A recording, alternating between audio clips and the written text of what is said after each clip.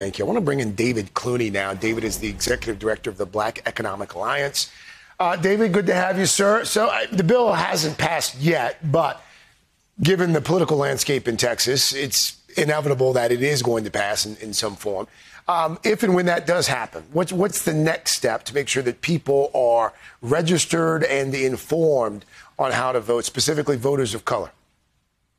So, Craig, thank you for having me on. This bill is really part of a larger national phenomenon of over 360 bills being introduced in 47 states just since Election Day, all under the auspices of voter security and voter integrity, which are essentially a solution in search of a problem.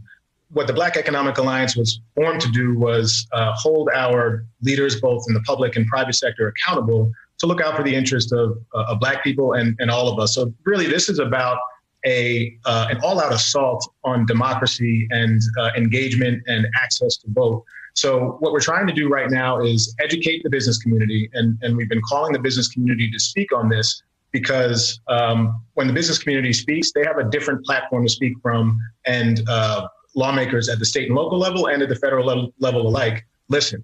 But also because the business community has ostensibly made a commitment to look out for all of their stakeholders, particularly their employees and the communities they serve. And in the past year, we've heard a lot of messaging paid to, and even financial commitments paid to racial equity. And this is absolutely a case where we need the business community to call out what is in fact an attack on the most well participated in and highest number of voter engagement we've ever had, and particularly I think, largest impact of Black voters we've ever seen.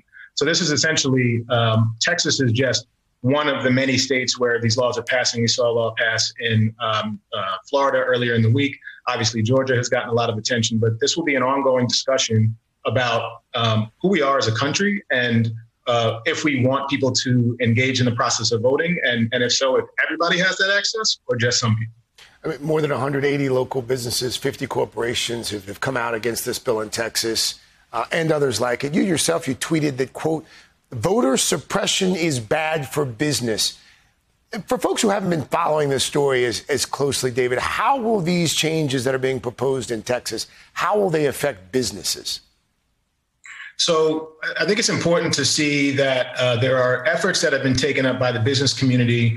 There was a letter that was put out earlier this week by Fair Elections Texas with a number of businesses signing on saying that this was bad for business, and as well as the Greater Houston Partnership just came out and reissued a stronger statement than it had previously, which I think really failed to meet the moment, their original statement. And essentially all of these calls from the business community are saying we want an environment in our state and in the country writ large, but particularly in states where they decide to make investments, move employees, and set up shop and try to invest in communities. They want an environment that is inclusive and welcoming of everybody. So in places where that is not the case, and in places like Texas and Georgia and Florida and so many other states where these bills are moving around, where the state legislature and the state lawmakers are, and even at the local level, are showing an ability to restrict and discriminate against certain voters and certain constituents, restrict their ability to vote. Yeah.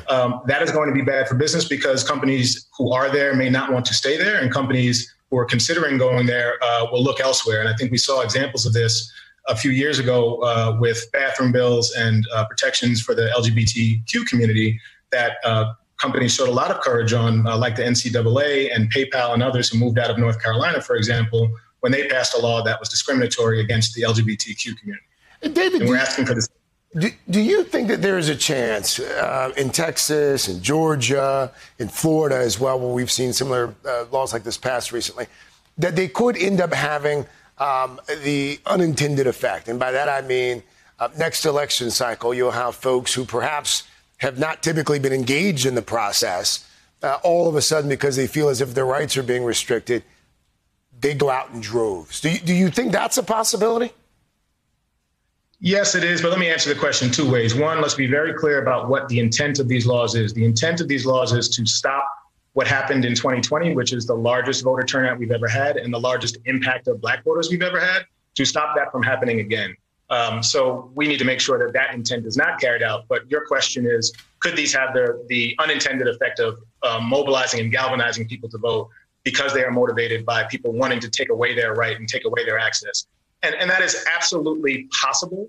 I think we saw some of that in 2020, where people understood that there were efforts being undertaken to keep particularly Black people away from the polls. So that's why you had people showing up, sitting in line, waiting for 12 hours in some cases, bringing, packed lunches with them. And I think you could expect a similar amount of engagement. The problem is, what we don't want is people not having the proper access to vote by way of early voting, by way of automatic registration. And there are so many different ways, voter ID laws. We're very concerned about the way that these laws are really kind of surgically, with surgical precision, they look at how to keep particular people, particularly Black people and older folks and immigrants and certain communities, marginalized communities, away from the polls. So even though these laws could have the unintended impact of motivating people to vote, we're concerned about people's actual access to the polls. So we need to make sure that these laws don't pass and that even if we are able to galvanize and mobilize folks to get to the polls, which we, Black Economic Alliance and other groups, will continue to do, people need to have the legal right and access to cast their ballot. David Clunie, we'll have to leave it there. Thank you, David. Thanks for your time. Enjoy your weekend, sir.